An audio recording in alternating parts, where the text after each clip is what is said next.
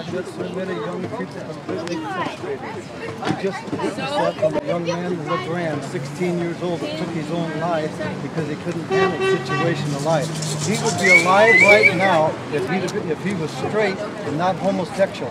People do not accept by whole the homosexual lifestyle. Let's stick to the issue here with the cake shop. What do you think about the fact that this business refused to engage more the lesbian couple? Do you think that they were within their right or that they violated the law?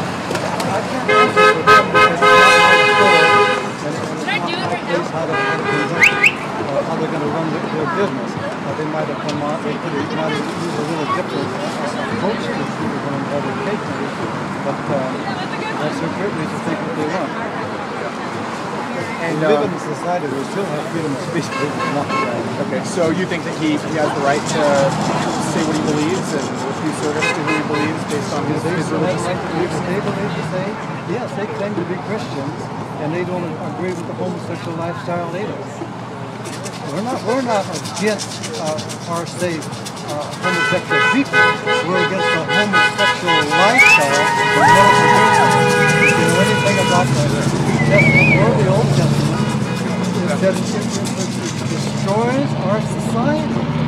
How did you find out about this protest and what made you decide to come out? I live in the people. And a number of years I preached at the Gay Parade downtown. I ran out of room and they had here in Portland. I like it here because I'm doing something. These people turn the light and join the